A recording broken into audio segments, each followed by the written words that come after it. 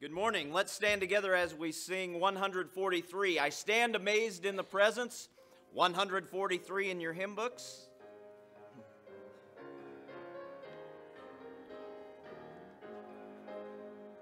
I stand amazed in the presence of Jesus the Nazarene, and wonder how he could love me, a sinner condemned unclean.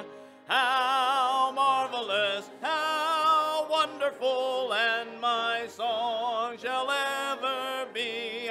How marvelous, how wonderful is my Savior's love for me. For me it was in the garden, he prayed, not my will but thine. He had no tears for his own griefs, but sweat drops of blood for mine. How marvelous, how wonderful, and my song shall ever be. How marvelous, how wonderful is my Savior's love for me. He took my sins and my sorrows, he made them his very own. He bore the burden to Calvary and suffered and died alone. How marvelous, how wonderful, and my song shall ever be. Marvelous, how wonderful is my Savior's love for me. When with a ransomed in glory his face I at last shall see, 'twill be my joy through the ages to sing of his love for me. How marvelous, how wonderful, and my song shall ever be. How marvelous, how wonderful is my Savior's love for me. And we're going to sing the Wonderful Jesus medley at 625 in your hymn books. We'll have the words for you on the overhead. Wonderful Jesus, let's sing together.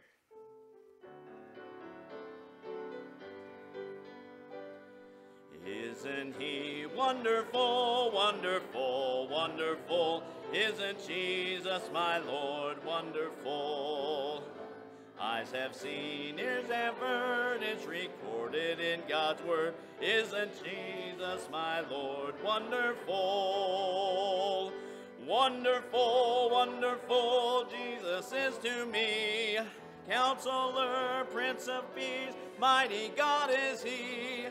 Saving me, keeping me from all sin and shame. Wonderful is my Redeemer, praise his name. Precious name, oh how sweet, hope of earth and joy of heaven. Precious name, oh how sweet, hope of earth and joy of heaven. Heaven is a wonderful place, filled with glory and grace. I want to see my Savior's face. Heaven is a wonderful, heaven is a glorious, heaven is a wonderful place. But until then, my heart will go on singing. Until then, with joy I'll carry on. Until the day my eyes behold the city. Until the day God calls me home. This world world is not my home. I'm just a passing through of somewhere beyond the blue. The angels beckon me from heaven's open door, and I can't feel at home in this world anymore. More about Jesus. More about Jesus. More of his saving fullness see. More his love who died for me. Amen. You may be seated. I invite you to turn to the book of Jonah. I have to tell you, when we sing that song, the part says, until then, until he calls me home. I want to always go into home on the range. That's just, I don't know why, that's just, but what did they go? This world is not my home. That's probably a more fitting rendition than home on the range. Just so you know what's going on, this is the message now, okay? I often sit here and we sing the songs, and because I've been thinking on the message all week long, then I see in the songs how they're reiterating that. But then we sing the songs, and then you hear the message, and it's already gone, okay? So we will be doing a little more singing here that will reinforce what is in the message today. And as you've been studying through the book of Jonah, this is a book that the average person is very, very familiar with. And of course, the average Christian. And as a result of that, sometimes familiarity makes us miss certain things. G. Campbell Morgan said, men have looked so hard at the great fish that they failed to see the great God. And what we want to look at this morning is, where do we see God in the book of Jonah, and what does it tell us about God, and what is the application of that then in our own lives? Honestly, that should be our attitude anytime we go to the Word. What does this tell me about God? Because our purpose is to know Him and then to make Him known. It's not just to go to the Word to get principles for life. You can live life and not be in fellowship with God, and that defeats the purpose of living life. Our purpose is, as we said in the memory verse, whether we eat or drink, to do all to the glory of God. And so we need to know God and to understand Him. And right at the beginning of Jonah, verse 1, now the word of the Lord came to Jonah, the son of Amittai. Number one, this tells us that God speaks to human beings. And God speaks to us throughout this book, chapter 2 and verse 10. So the Lord spoke to the fish. Okay, God is speaking. Chapter 3 and verse 1. Now the word of the Lord came to Jonah the second time. We read in chapter 4 and verse 4. Then the Lord said to Jonah, is it right for you to be angry? It is clearly understood that God speaks. God speaks through creation. The heavens declare the glory of God. But God speaks to us through His Word. The problem is not that God is not speaking. The problem is we're not listening. Now, we need to be very, very careful. God ministers in our lives through His Spirit, but Boy, there have been many, many people that have gone into error because they said, God told me. Well, if it doesn't match up with the Word of God, it wasn't God that told you. And that's why God speaks, and we ought to forever thank God. God, thank you that you have spoken your word and that we have access to it. Thank you that we're not left in this life with no direction, no instruction, just to bumble our way through life. God has spoken by his word. And the word of God is given by inspiration. It's God-breathed. It's not just we say it's God's word. It really is God speaking to us. And it's easy for us to take this for granted, to just sit down, and we sometimes take it for granted that we read it and then we bring it up for a vote whether we believe that or not. This is what God said. And we ought to every day say, God, thank you that you have spoken to us through your word. He spoke to us through sending his son. And it's something that we need to value. I really believe that we as Christians don't value his word near like we should. If we did, we would have a hunger for it. We would have a thirst for it. We would desire his word. So the first thing that we notice is that God speaks, and he speaks to us through his word. Secondly, you notice in verse 2, he said, "Arise, go to Nineveh, that great city, and cry out against it, for their wickedness has come up before me." We'll just stop there. God sees. All right?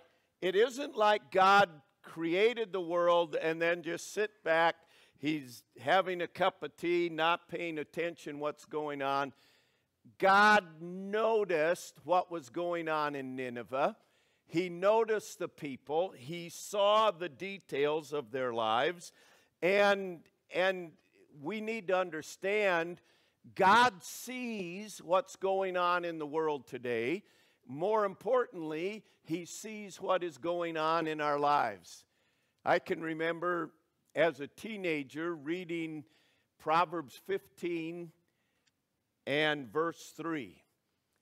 "The eyes of the Lord are in every place, beholding the evil and the good." And initially that struck me from this perspective. Whoa, God sees every time I do something wrong, and that's true. The eyes of the Lord are in every place, beholding the evil. And later I began to realize he not only beholds the evil, he sees the good. That verse and the knowledge of God, the fact that God sees, it's not like he doesn't know what's going on in the world. It's not like he doesn't see what's going on in your life. He sees it, and he works accordingly. And it said in Jonah chapter 3 and verse 10, "Then God saw their works." After the Ninevites repented, God saw their works. So God is paying attention. He's not an old man in heaven that can't see and is looking out over here. What's going on down there? We sometimes think he's this distantly removed being that started this and now it's all on its own. No, God is actively involved, and he speaks, and he sees, and with his seeing, he knows. Notice verse 17. "Now the Lord had prepared a great fish to swallow Jonah."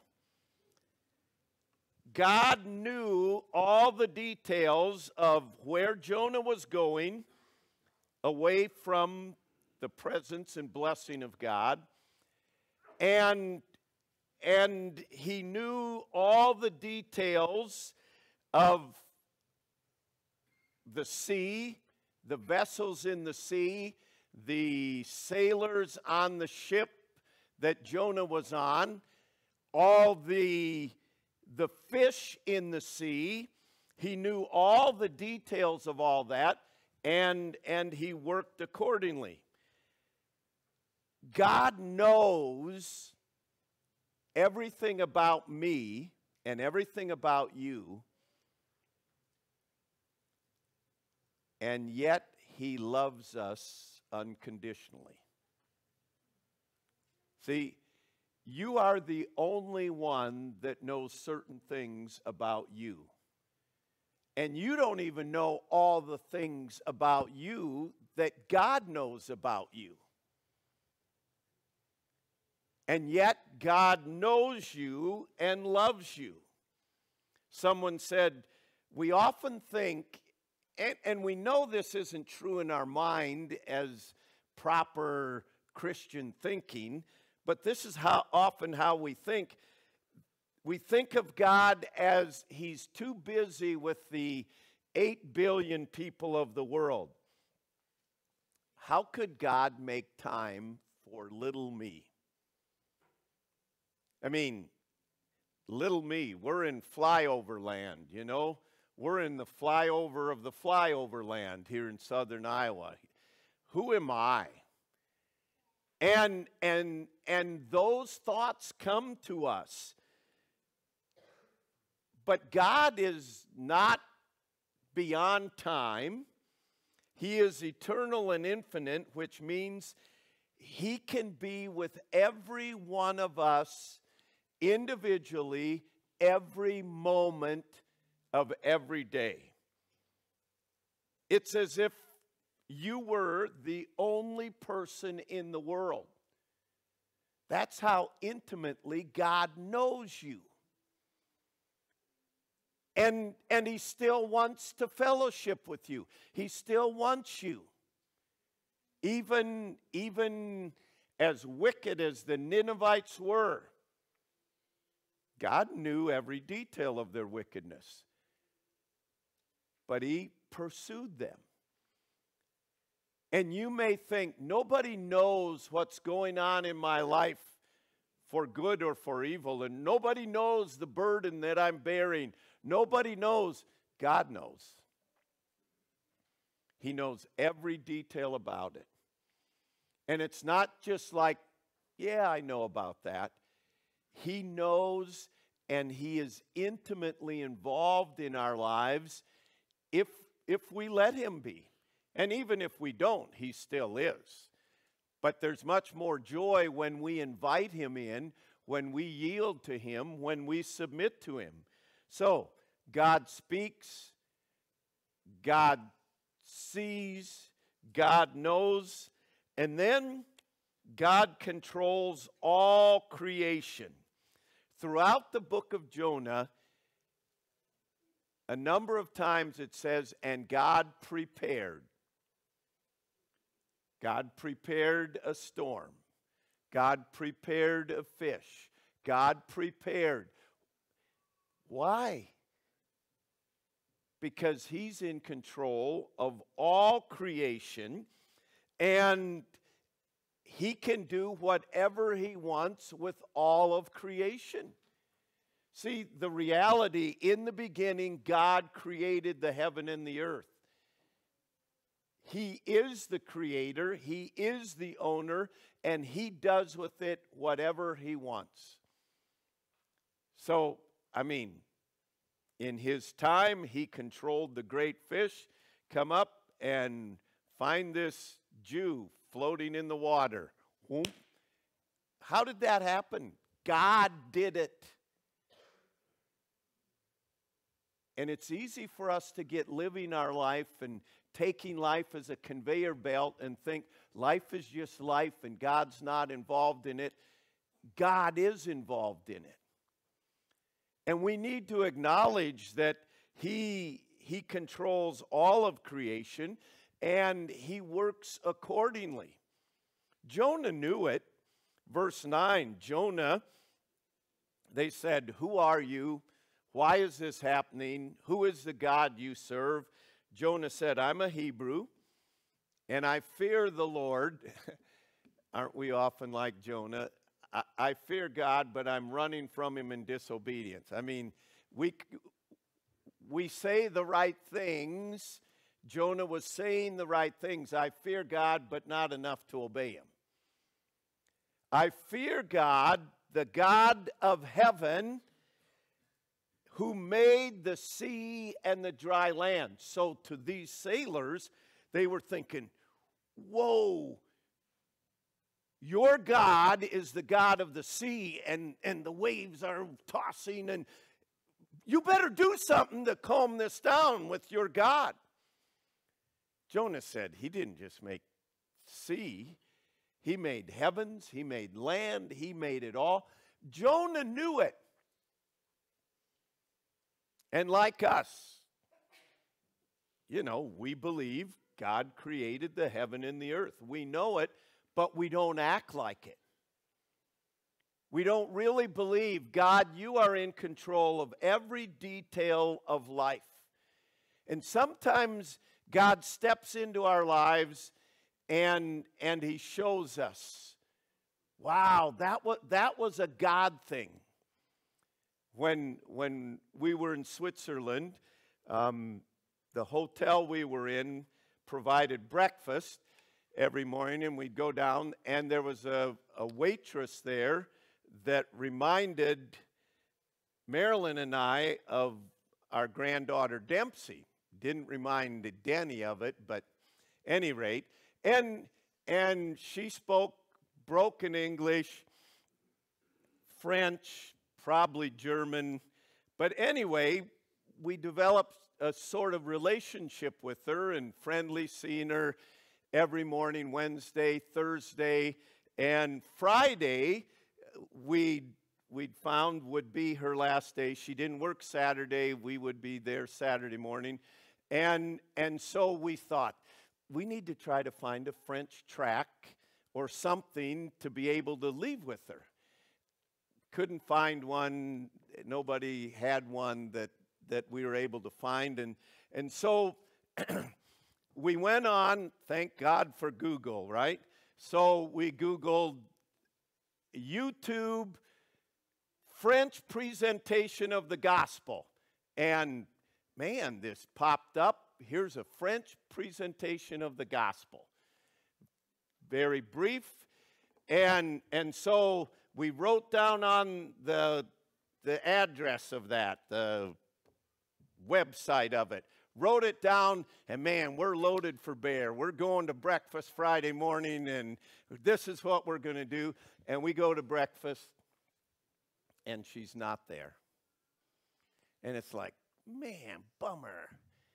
And we were just bummed out about it. And we eat breakfast. We go get on the elevator to go up to our room to get our stuff for the day. And as we're going up to our room, the elevator opens on the other side, and the door opens, and there she stands, right there. And she's doing some housekeeping things, not a waitress. And it's like God said, here you are, you're bummed out, try this on for size. And so, the door opens, and I immediately put my hand on the door because we don't want this shutting and going on. And we said, oh, we are sorry we didn't see you at breakfast. You don't work tomorrow, do you? No. And so we pull out the card and say, here's something we want you to look up and see. To me, I have no idea how that's going to end. I like to think we're going to see her in heaven, okay? I don't know how it's going to end, but to me, it was like God said, I control all creation, and I can run the timing of this. I mean, you're talking seconds, the timing of this. And to me, it was like, God, you are a great God, and I stand in awe of you. It's not just once in our life God does that, or every once in a while. God controls all of creation. And all of creation, so when that guy pulls out in front of you and makes you slow down, God's even in control of all that. And we serve a great God that keeps this universe as great as it is, far beyond our comprehension, and yet he cares about every detail of your life and my life. That ought to encourage us. So God controls all creation. Number 5, we learn from the book of Jonah that God rewards or blesses repentance. Jonah chapter 2. Then Jonah prayed to the Lord his God from the fish's belly, and he said, I cried out to the Lord because of my affliction, and he answered me. And you've read chapter 2, Jonah's prayer. And then the Ninevites, when Jonah came and he preached, the people believed God. They proclaimed a fast and put on sackcloth. And when the king saw this, then the king declared, everybody, we're going to turn from our wickedness and turn away from it. He proclaimed a fast, and the Ninevites truly repented. They brought forth fruits of repentance, the works that God saw. They brought that forth, and God blessed it. God changed his purpose in this regard. It wasn't like he changed his mind. If they didn't repent in 40 days, judgment was coming. We'll see in just a little bit. God's purpose wasn't judgment. God's purpose was repentance. If they didn't repent, judgment was coming. They repented, and so God had mercy. And God always blesses repentance. The problem is, we don't repent very often.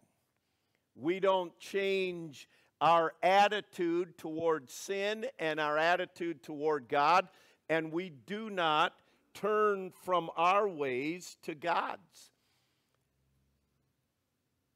Every one of us needs to become a good repenter. We need to teach our kids how to repent. We try to teach them how to get where they don't need repentance, and that's impossible because they're sinners. They're always going to end up doing something wrong. And even as believers, we need to learn how to repent. And this is so important. And I believe in our society today, we are in such a hurry, and our spiritual walk is so rushed that we often don't take time to even think about our relationship with God, to think about our own personal sin, to the point that we give the Spirit the opportunity and the invitation to convict us of sin so that we then can repent. It is of utmost importance that we come to God and ask Him to show us our sin.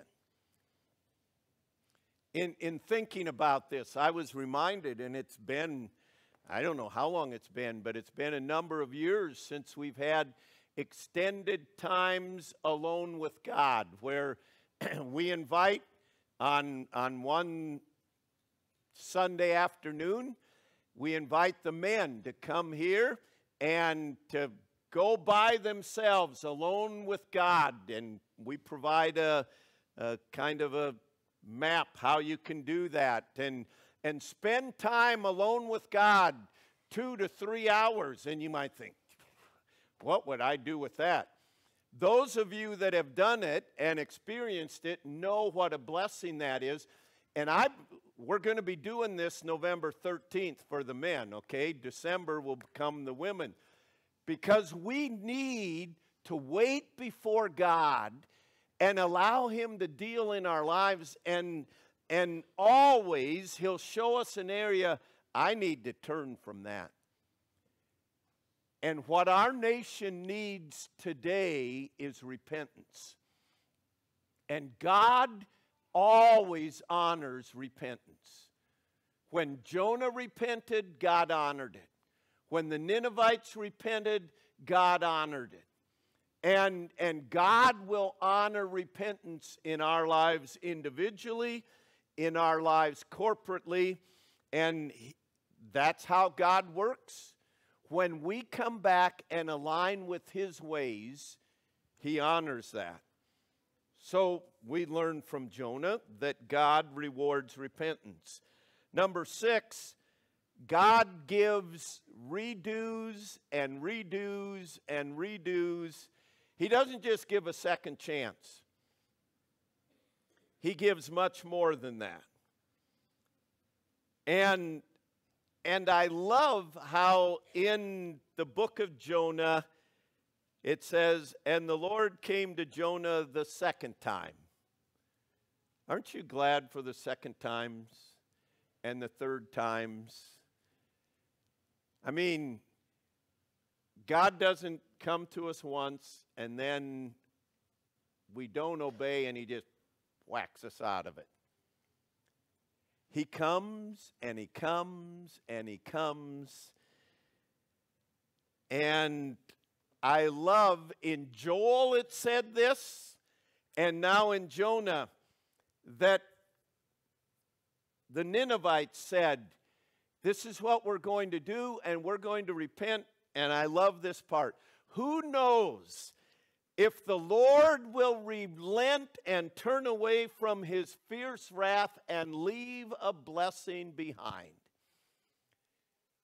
You know, honestly, I don't have much hope for our nation unless we repent. And I can repent individually, and who knows if the Lord will relent and leave a blessing behind, because we serve a God that is a God of the second chance and the third chance and the thousandth chance. And every one of us today are a testimony of the mercies of God.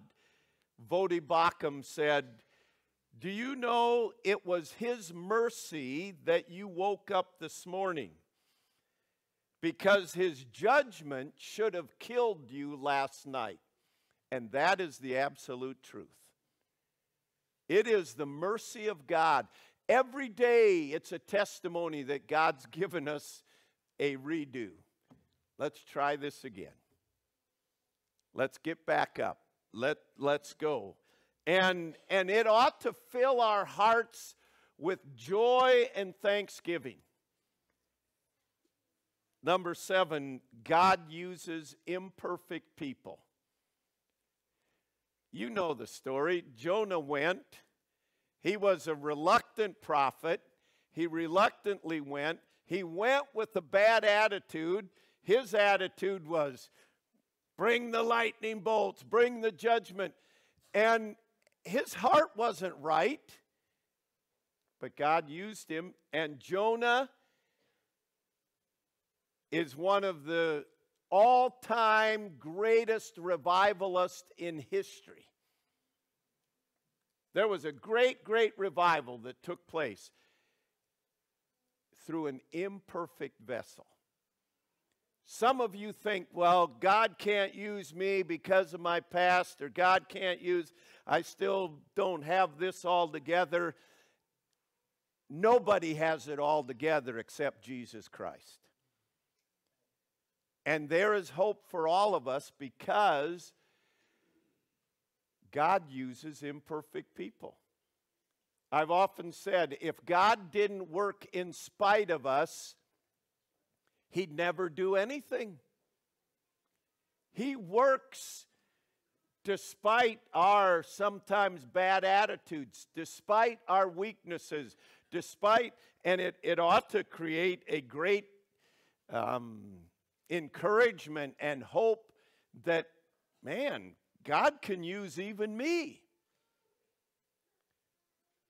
We also learn from the book of Jonah that God is no respecter of persons.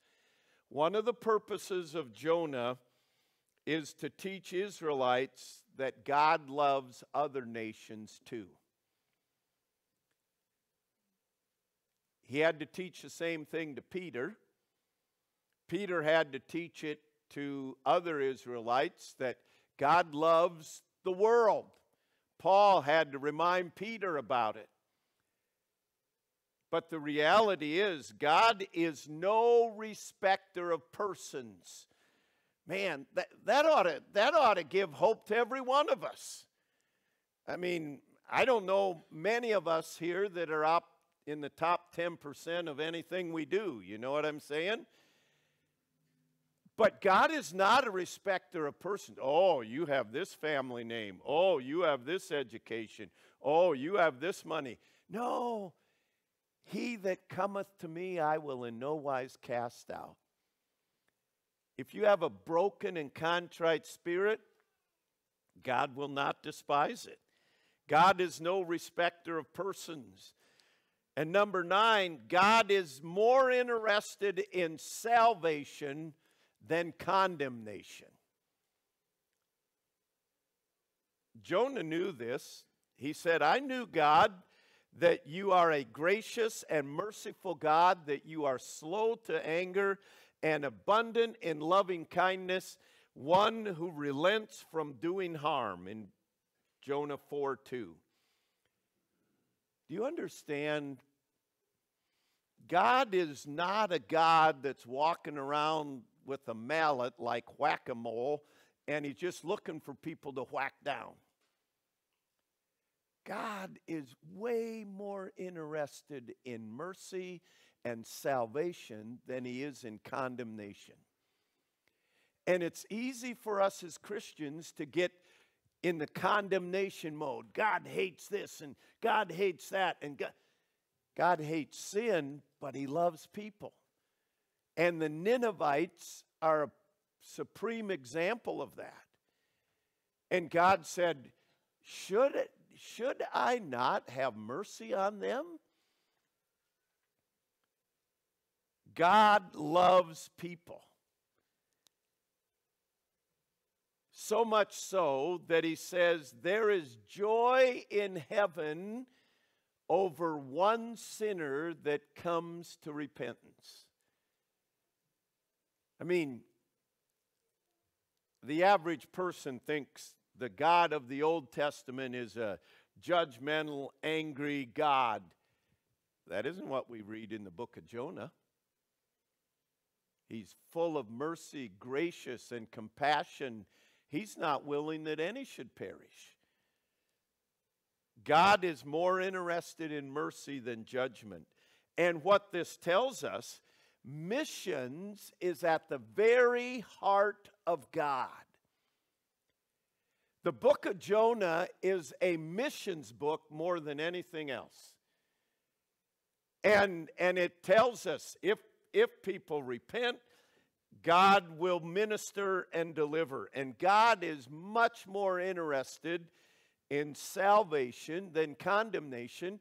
And it's evidence because he's long-suffering to us. We're not willing that any should perish. That's why he hasn't come yet. He is longing for people to come to him. He's not eagerly waiting to bring condemnation and judgment. And then, lastly, God is to be feared.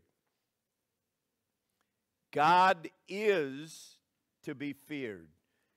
When the sailors saw that when they did what they were told to do, the seas became calm, they feared the Lord exceedingly. Whoa, this is a God that has power over all creation. This is a God that has my destiny in his own hands. He is to be feared. So it's important for us to think, okay, this is the God of the book of Jonah, but it is also the God of the world that I live in. And I want you to look at those 10 things, and I want you to pick one of those out that you're going to praise God for.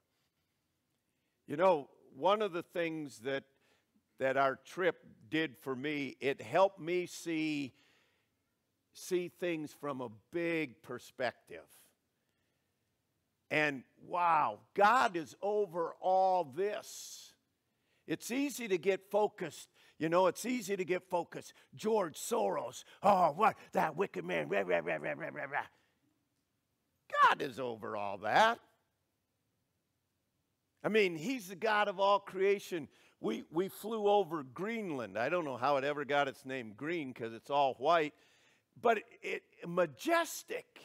I mean, and it's like, God says, I just throw this stuff out there like nothing. And you're fretting and worrying,